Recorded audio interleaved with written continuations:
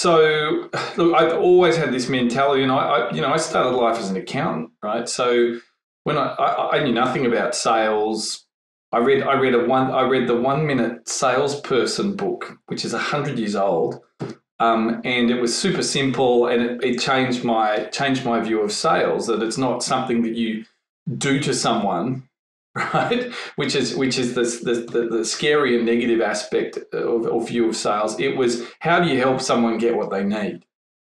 And if they don't need it, move on and find someone who does. So since I started my own business in recruitment back in the late 90s, I've always had to have and have had a sales first mentality, which is, if it's not for sales, everything else is academic. Right? It doesn't mean it's the only thing, but it should be the first thing that you're thinking about in the morning, particularly when you're growing the business, because you take your eye off that spinning plate for 5 seconds and suddenly you don't have enough sales coming in the door. And of course, there's time to build the pipeline, and you're going to need 10 new prospects to get one, or whatever your numbers are. So that's just what I constantly think about. I know what the numbers are in my head, what we're doing daily, weekly, monthly.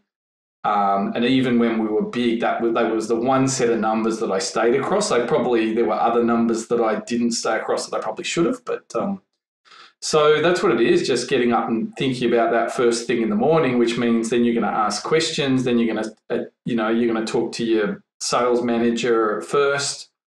You're going to track metrics first. You're just not going to let that ball slip.